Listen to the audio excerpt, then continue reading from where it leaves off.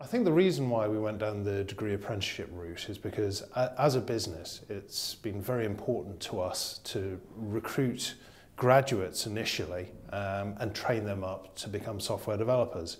And I'd always had in the back of my mind that if we could take kids straight out of school that had done A-levels, were good at maths, had a passion for software development, that actually we could train them up in the same way as we did for graduates. So when I found out about the degree apprenticeship programme, it just seemed to make sense to me.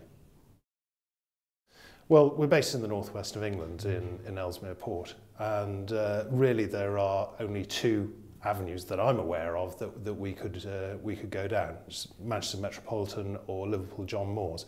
I did also look at a local college in Ellesmere Port, but at that time they weren't actually offering a degree apprenticeship. So because we are based in Ellesmere Port, in Merseyside, Liverpool John Moores just seemed to be the most natural fit. John Moores were just starting last year to offer a degree apprenticeship in IT. So what we did was take our program, which we had for graduates, and we looked to just apply that to A-level students. Now, in my mind, conceptually, I see what they offer as being a traditional computer science degree in the first year or two, which is going through the basics, the theory around computer science. But the bit that's important is, from an education point of view, I think, is combining that theory with the practice of actually building software for our clients, and then applying that in years 3 and 4 into practical projects, rather than taking something out of the ether, actually building real systems, applying the theory they've learned at college and the practice they've had with us as a business to actually create real software for real businesses. The way that we look at recruiting graduates or degree apprentices, it's the same pool as far as we're concerned. So there's a certain number of people that we will bring into our business that are new, they are juniors, and those basically that is a finite number of headcount that we can bring into our business.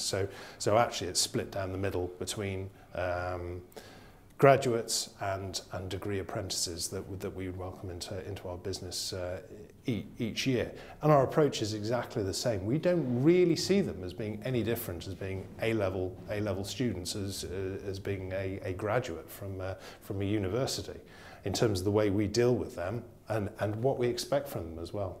So our expectation is that within an 18-month window, they have become software developers who are pretty much fully chargeable, whether they come straight out of school or whether they've come out of university. So we don't actually see a huge difference between them, just the fact that they're a few years younger. I think if you're an organisation that actually takes on young people who have got the raw talent to do what you do as a business, whether you take them as a graduate or straight out of school, you are building somebody into a mindset that works for your business and has a level of loyalty. You do end up getting guys and girls that are loyal to you as a business and actually are very good at what they're doing. I think we forget that just because somebody is 18, that doesn't mean that they can't do stuff. Actually, if they get challenged and supported, they can be highly productive within the workplace within a surprisingly short amount of time. The amount of work they have to do is massive to get a degree and actually hold down a full-time job and have any form of social life. You know, that's not to be underestimated. And I think those sorts of people, if you get them into your business as a small business, can stand you in good stead for the years to come.